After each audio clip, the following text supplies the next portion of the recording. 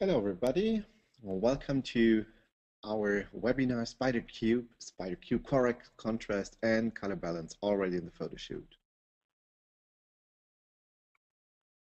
So this webinar is about raw calibration and how to correct the color balance and the contrast balance. So SpyderCube is a raw calibration tool which ensures the proper light and color balance in your image. It captures accurate color without a lot of trial and error manipulation, so you have all references in one image. It's spectrally neutral, so that Cube responds accurately to lighting conditions. So it doesn't matter if the ambient light is neon tube or tungsten or daylight. So SpyderCube is spectrally neutral. Then it provides references values to check and adjust raw control settings.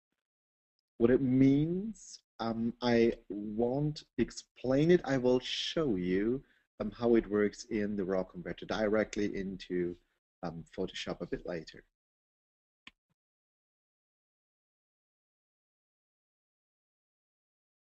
SpyderCube is not just another gray card, it's a kind of extended gray card. The spider is a cube, it's three-dimensional, and it's made as a cube because of it will show you the main light source in your shooting environment. You will see it a bit later in the raw converter directly. And then it's, as I already told you, it's formulated to provide the most spectrally neutral color values. So the material of the SpyderCube is a cycloid. It's a plastic, a kind of plastic, a special kind of plastic, but it's neutral in any light condition. That's very, very important. And it's extremely durable. So you can scratch the cube and just for example, the gray area to do the white point correction. Even under the gray material, it's gray, it's through pigmented. So if there's a scratch, it doesn't matter. So it's still gray underneath. It's the only product on market that makes it possible to adjust to absolute black. That's the reason why it's a cube and why there is, you can see it here, a black trap in the cube. So your camera can't see any details in this hole, your eye as well. So you have a reference to absolute black. This zone, this hole, will be underexposed. So in one single shot, the SpyderCube captures a wide range of color and exposure data. So step one is place the cube in your shooting environment. Then step two, of course, make an image of your cube, capture it once. And there is normally a step 2.5, do all your images, so do your shooting. And then step 3 is the developing process in the raw converter itself. So now I want to show you how it works. So let's change to my Photoshop, to the bridge, and you can see that I captured 2 images, one with a cube, it's on the left side, and one without the cube because I'm not interested in working with a picture where the cube is inside. So just the first image to do the settings is with the cube. I open this image in the raw converter, and as you can see, here is a red area. This red area is a warning function of the Adobe raw converters, so I can switch it on and off. This is to show me the overexposed areas of my image. So first, please use the eyedropper, the white balance tool, and click on the brighter gray surface of the cube. Why the brighter? Of course, there is the main light source. Just to explain this this environment here, or this situation, on the left side there is a glass door and a window. Behind is daylight. And to the right side, it's the data color office. There's a long corridor with all the offices. So I click on the left side because of the daylight is the strongest light source here in this case. And I can do a correct white balance with this yeah, left gray zone here in this case. Now we have to select the correct settings for the exposure slider. Look here, everything is overexposed, of course. So correct the settings to a level, which is, look here, the white area or the white surface of the cube has to be not overexposed, so there must be texture. And now there is texture. Don't care about the edge, that's just a reflection. So the white surface shows all the texture which is inside. And as you can see here in the chrome ball, this is still overexposed. So if I switch it off, the warning function, you can see that this white is a bit brighter than this white here on the cube surface. So I will keep it on all the warning functions. Underexposed zones, they will be blue. So here is the black slider, but which setting is the correct one? So normally you can do guesswork and it's this contrast or a bit more, or what is the right setting? That's why the cube offers a black trap. So that's absolute black. There mustn't be any texture because your camera can't see any details in the black trap. So please increase the black slider until the black trap is without any texture. Now it's done. Look, the black surface is a very deep black with texture, and the black trap without. So now please click this little symbol. I don't know the name of this little icon here. I have no idea. So click it, and there is one option, save these settings.